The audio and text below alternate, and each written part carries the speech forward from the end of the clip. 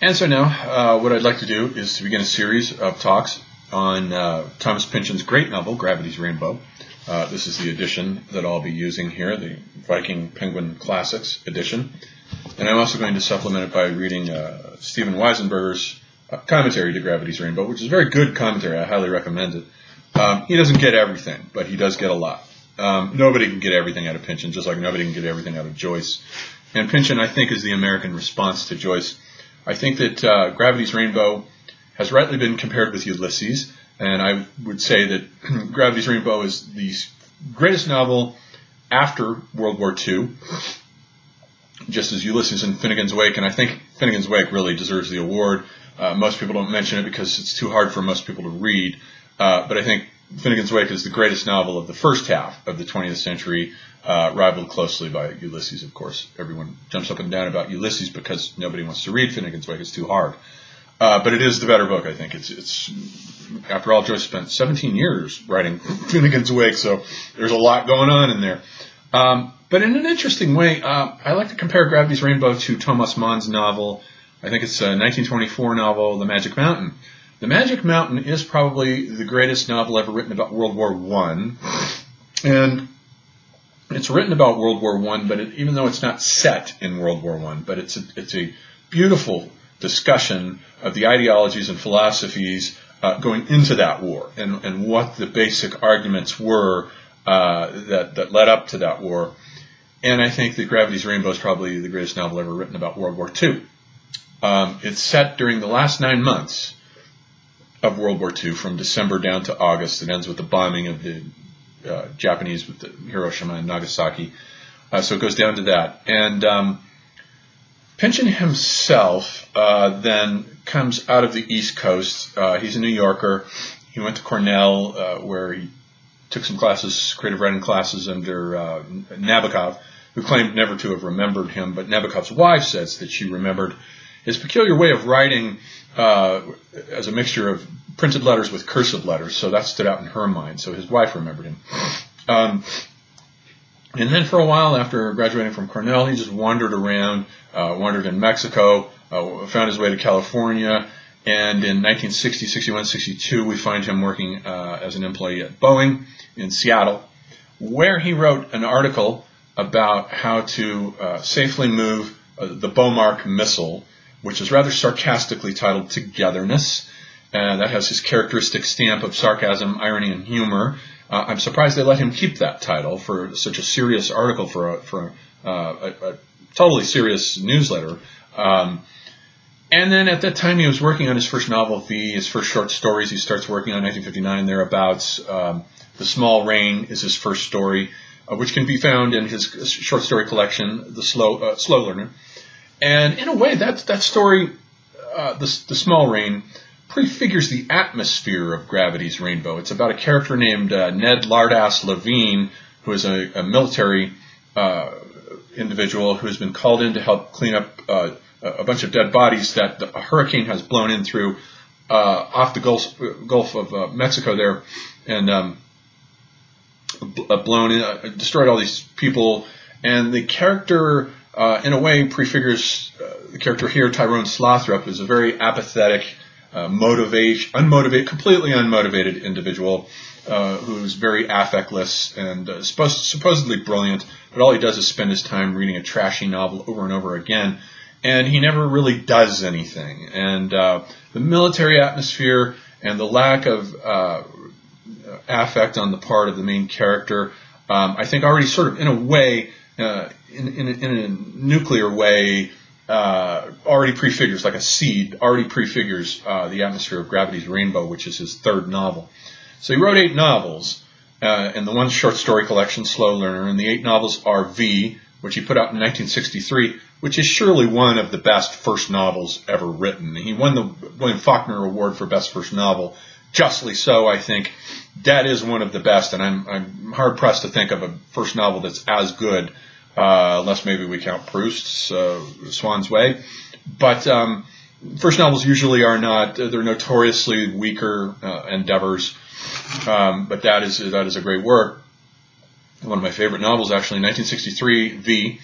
And then we have 1966, the short novel, very brilliant, The Crying of Lot 49, and then 1973, Gravity's Rainbow, which he wrote while living in a small duplex on Manhattan Beach in California.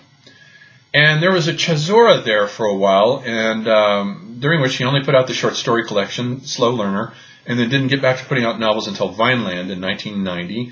And then in 1997, he followed that with Mason and Dixon, which was followed, I think, in 2006 by Against the Day, another great, brilliant work.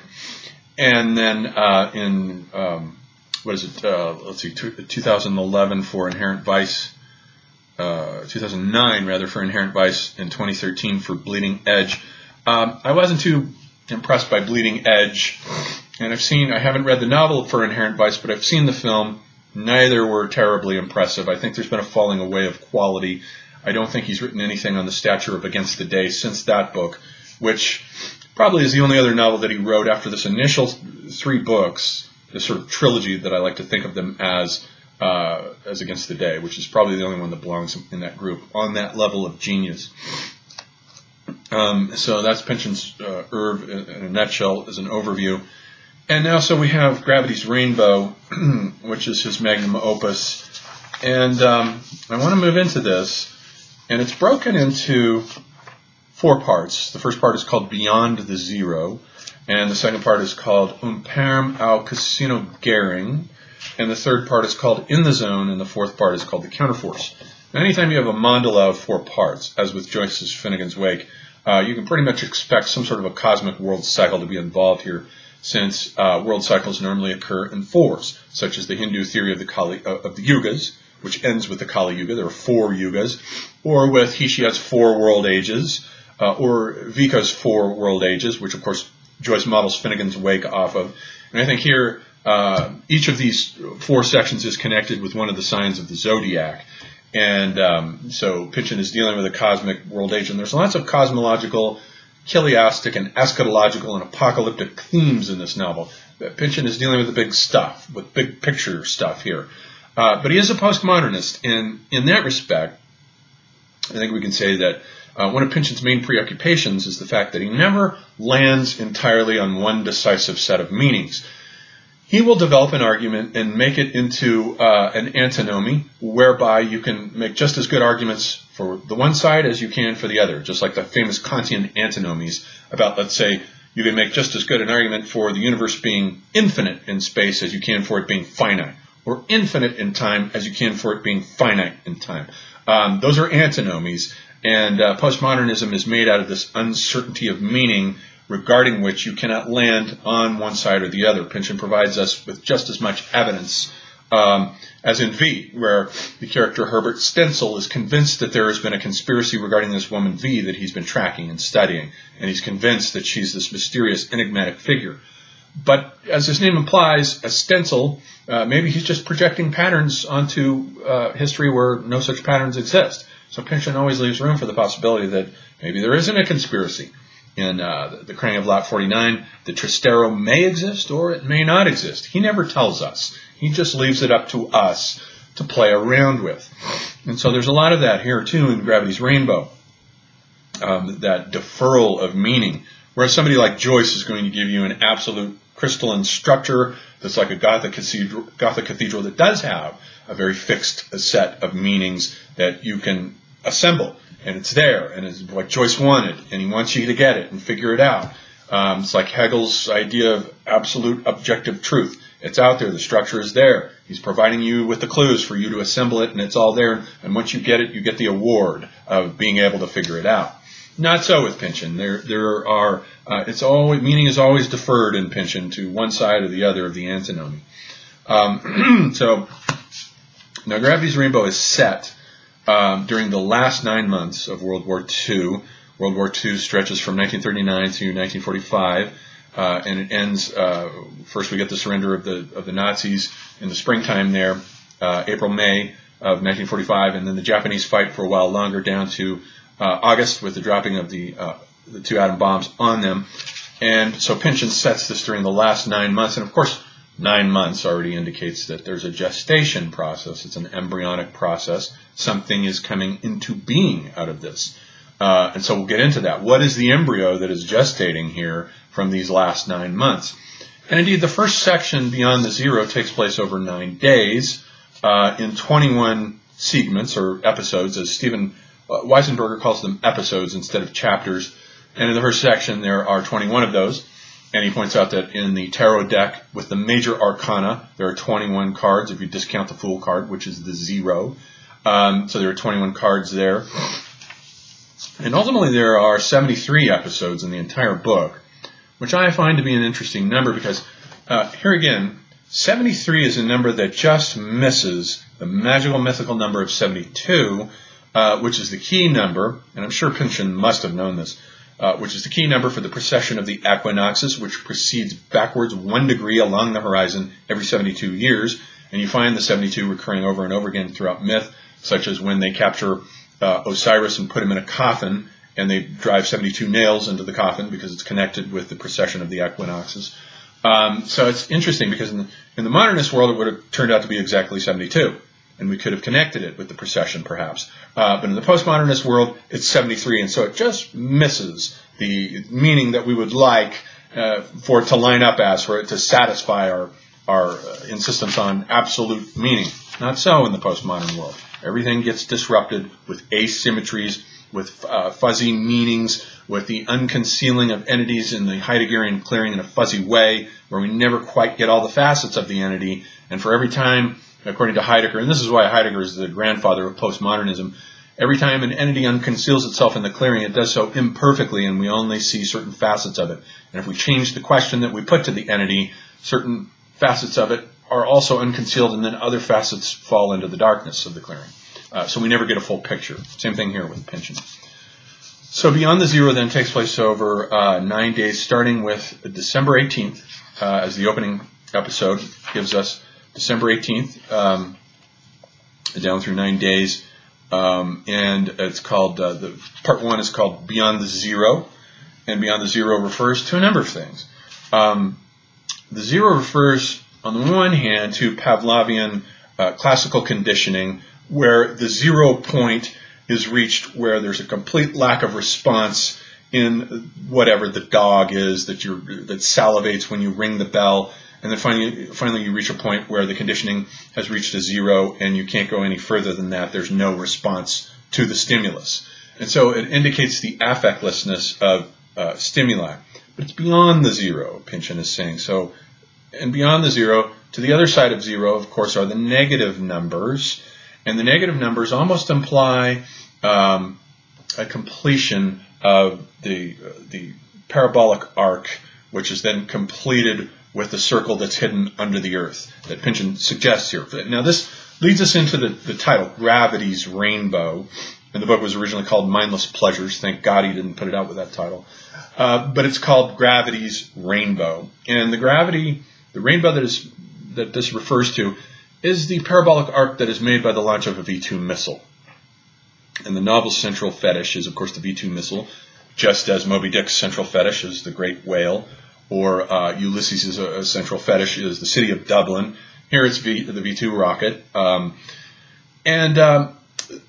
So the rainbow then is the contrail that is made across the sky as the rocket launches, and all the rockets here are launched from The Hague in Holland, where the Nazis parked it, the mobile launching pad there, and started pummeling London with rockets, starting with September. September 8th was the first V-2 rocket to land in London. It only killed 3 people at that time, but it was terrifying.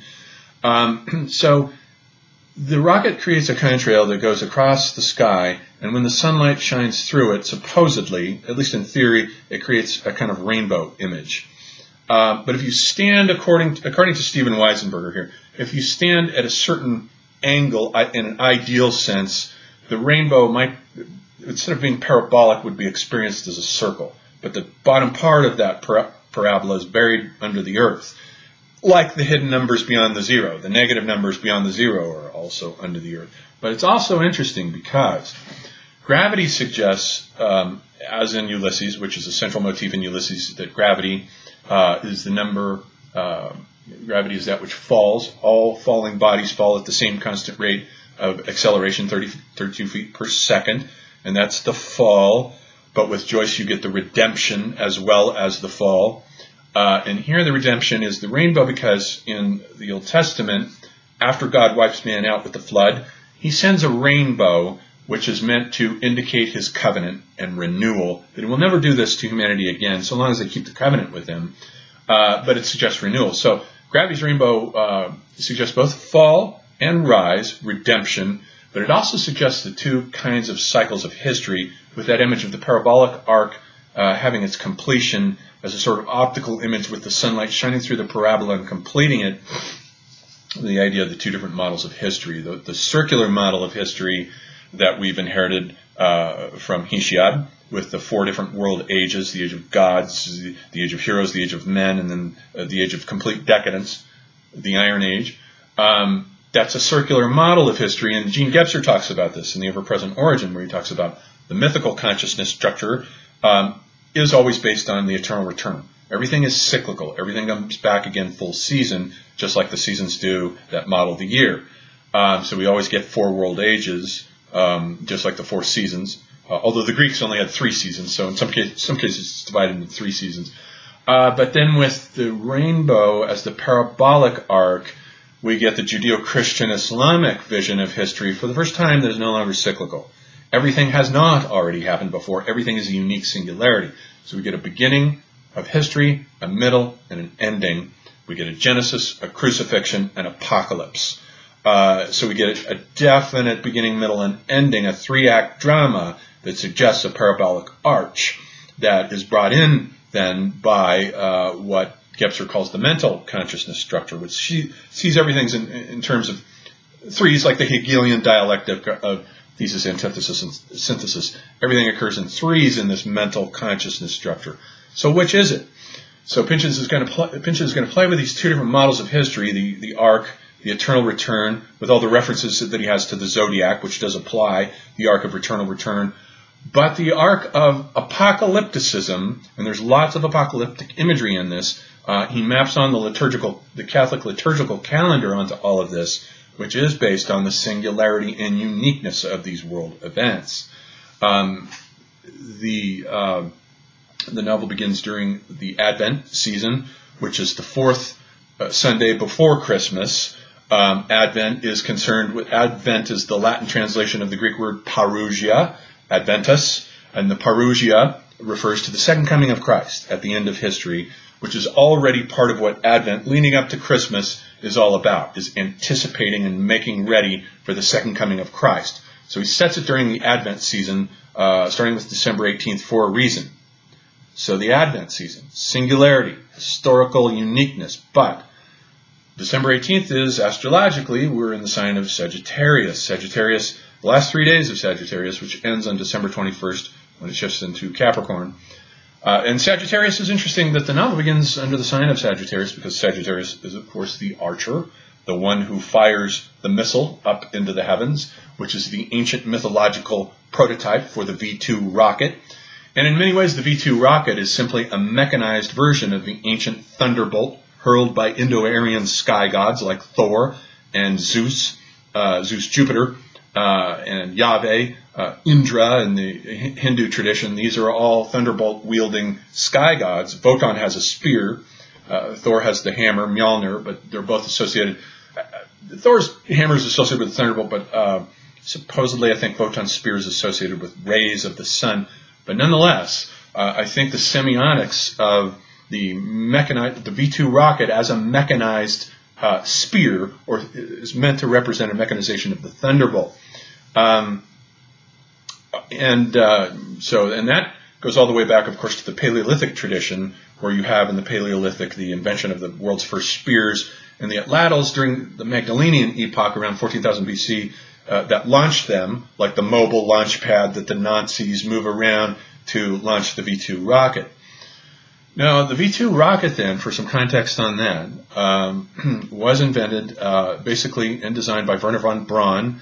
And the opening quote of the book here is from him. He is the patron saint, as it were, of the space age, since he's the one who helped the Nazis design the world's first rockets. The Allies did not have them.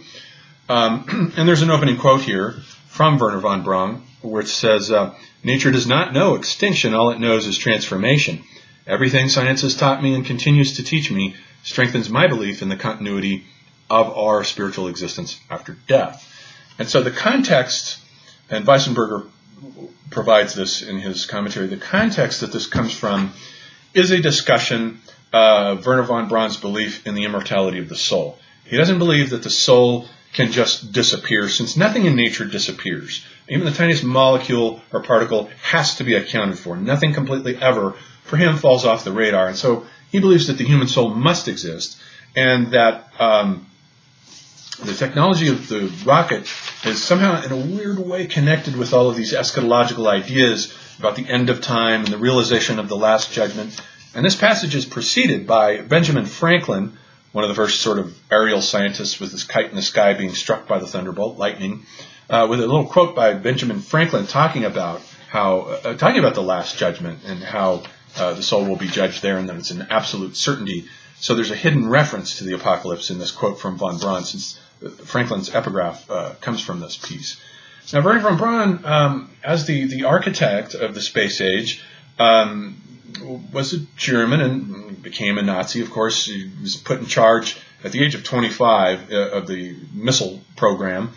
And the missiles, by the way, they're called V1, V2, which means Vergeltungswaffe, and which means revenge weapons. And these were promised by Hitler after the firebombings. After the Allies began the firebombings, especially the firebombing of Lubeck, which was the first main firebombing, which they did in 1942. And Hitler promised retaliation weapons for that firebombing. And then later, of course, they got worse and worse. In 1944, with the firebombings of Hamburg and the firebombings of Dresden, they just kept getting worse and worse.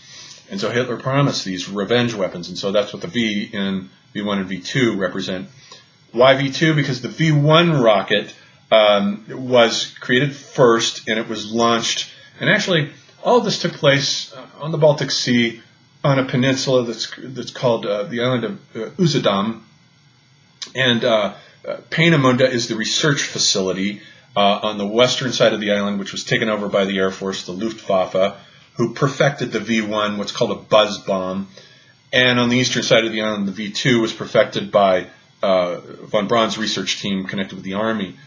And so the V1 bomb got off the ground first, and the V1 bomb, in contradistinction to the V2 bomb, the V1 missile was still horizontal. It's still basically modeled after the airplane. It's powered by a jet engine for the first time. The Nazis invent the jet engine, and it's powered by the jet engine, but it has wings, and it's a pilotless aircraft that's launched at a 45-degree angle. They weren't terribly effective, and the Nazis started launching them, I believe, in June of 1944. But the V2 rocket, on the other hand, is launched vertically, directly upright. It has no wings. Instead, it has tail fins, and it goes straight up. And it can go about 50 miles up, so it can touch the bottom of the stratosphere. It can go about 50 miles up and had a range of about 250 miles, which was enough for it to get over to London. And the reason they had to do this was because the Nazis just never quite got up the courage to launch an offensive across the English Channel, which, as John Mearsheimer has said in his book about power politics, there's something about the stopping power of water there, especially with that channel, that has made it very difficult for England to be invaded throughout history because of the difficulties of crossing that channel. You really have to have complete mastery over your navy in order to do that successfully. And the Nazis, I think, to the end, remained trepidatious about making the crossing to invade London. And so, in a way, this was their response to that, was to pummel London with these V2 missiles, which they sent something like 1,500 of them over about 7 months, from September down to March, something like 1,500 of them. They weren't very effective. They only killed about something like 3,000 people over that period.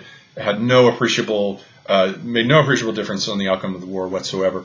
And so it really only was a weapon of terror that just terrorized people.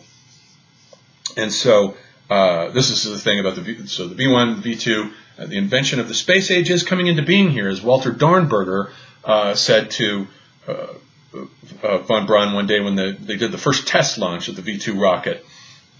And it was a successful test launch. And he said, "We've just invented the spaceship today." And indeed, the birth of the space age does come into being there.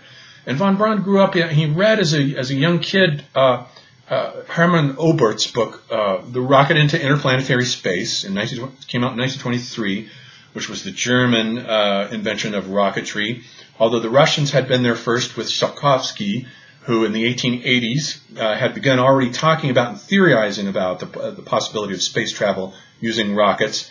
And these two guys were both theoreticians.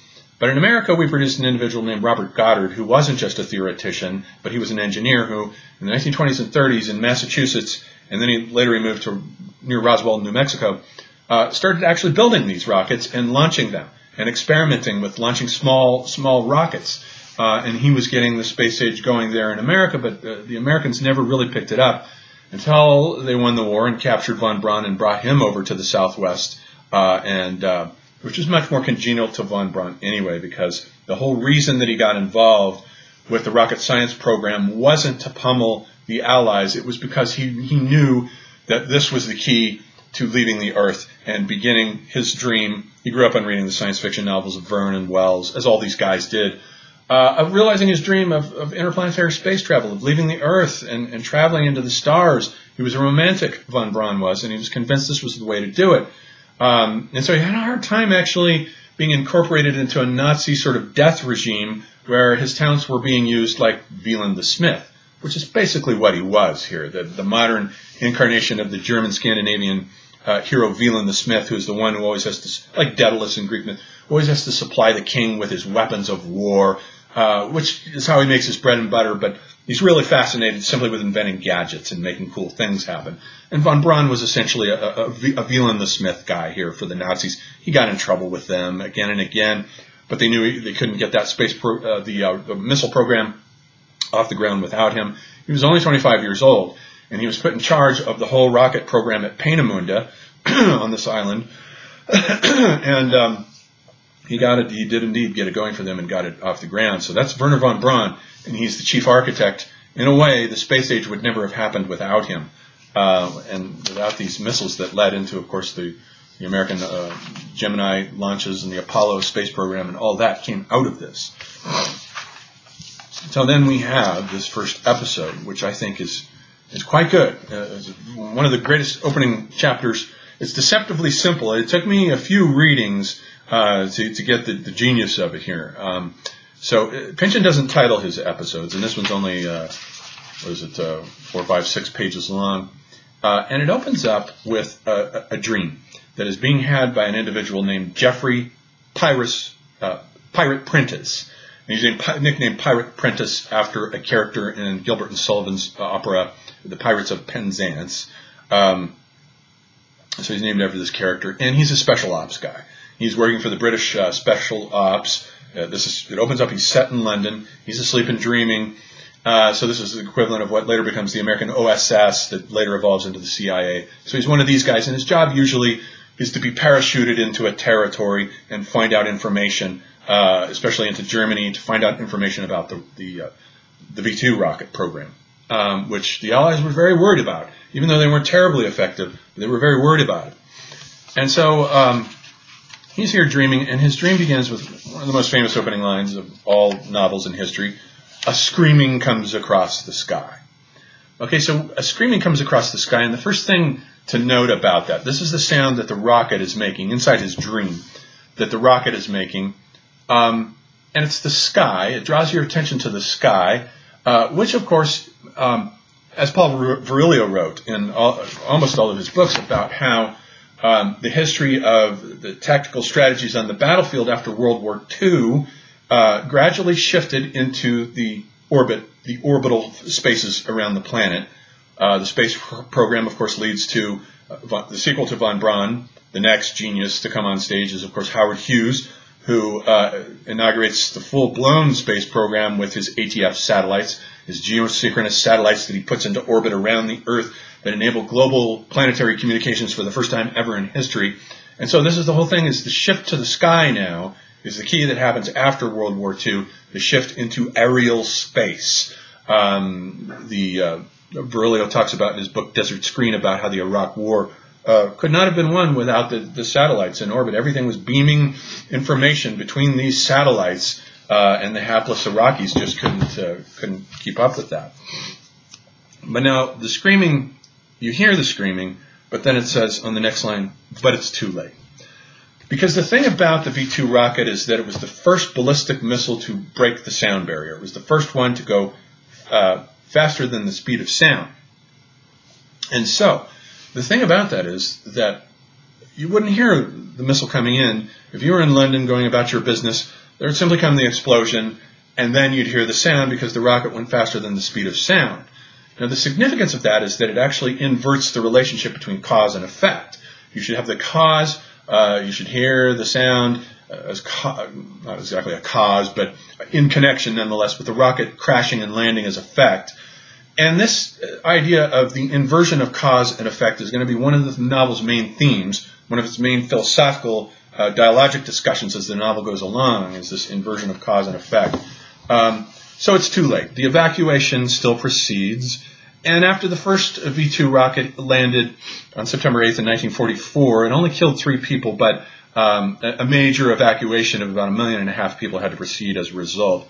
But now we get this image that all of these people are being evacuated, and they're stuffed into this conveyance, this vehicle, and they're driving through this decimated landscape that's obviously been hit by other V-2 missiles before.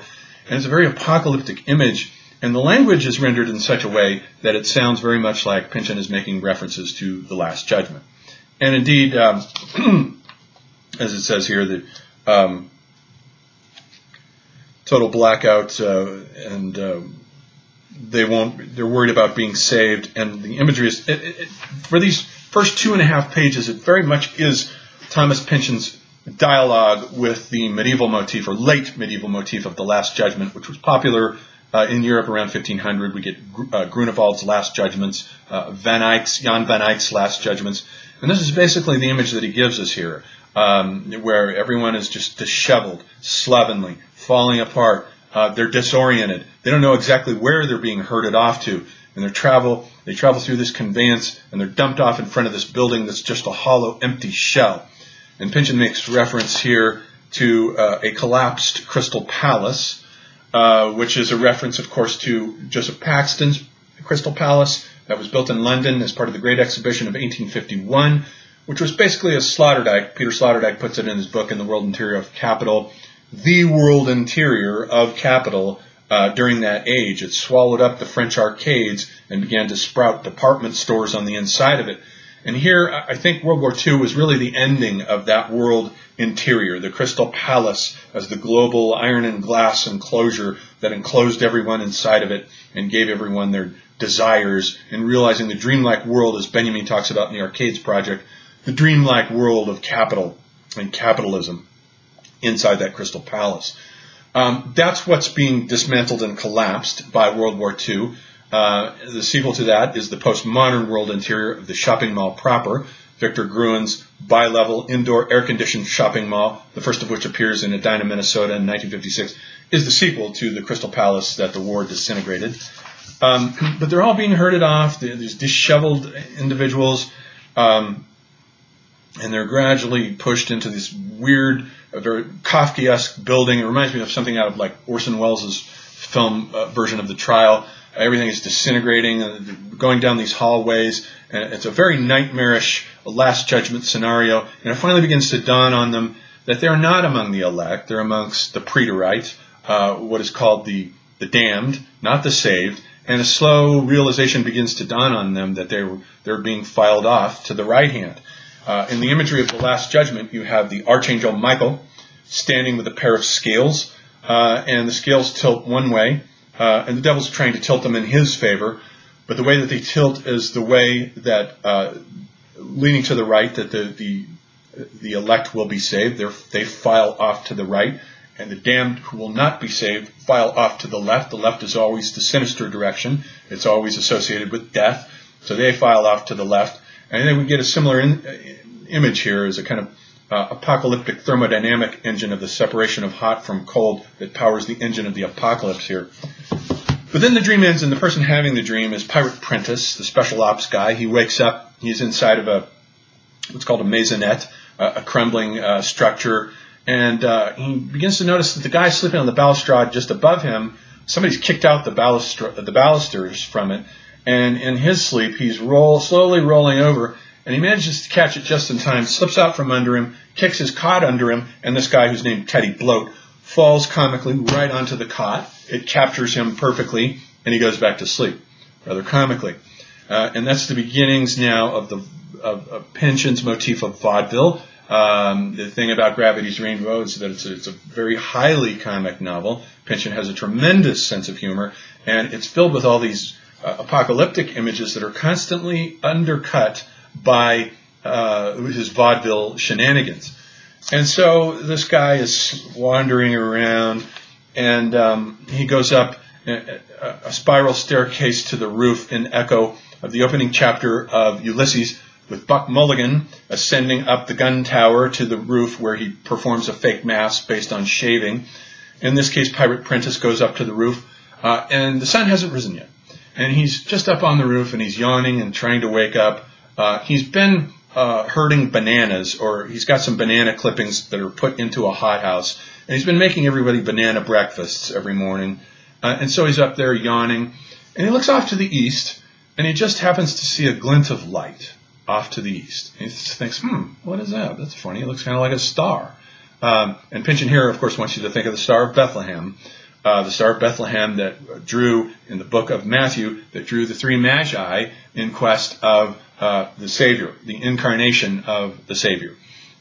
Here, of course, we have a man-made star. It's one of the V-2 rockets being launched from The Hague before dawn by the Nazis. They take about 5 minutes to arrive across the water.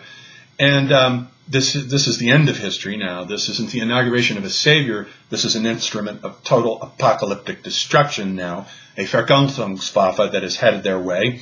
And so it's an artificial star.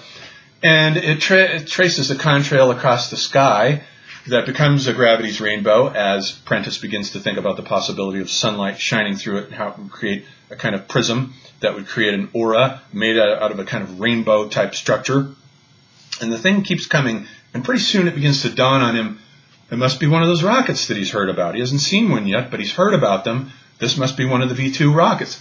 Now, the comedy here is that this is a special ops guy, all right? He would know all about this, and his response is totally at absolute zero in the Pavlovian scheme of things. He's totally apathetic. And he stands there scratching himself, trying to figure out what he should do. And he's like, oh, the rocket's going to get here. And he's not sure where it could land anywhere. And he doesn't know what to do. And he says, I'll pick some bananas. Rather comically. So his response is just to go into the hothouse where he's been herding bananas. And of course, Pynchon wants you to think of, the comic routine of slipping on a banana peel and all that kind of comic things. And he goes into the hothouse and he puts a load of bananas into his dressing robe, loads them up. He's yawning and he walks back out onto the rooftop. Meanwhile, the rocket is still approaching, and he goes down into the place where he sets out the bananas and he starts distributing them, wondering what's going to happen next.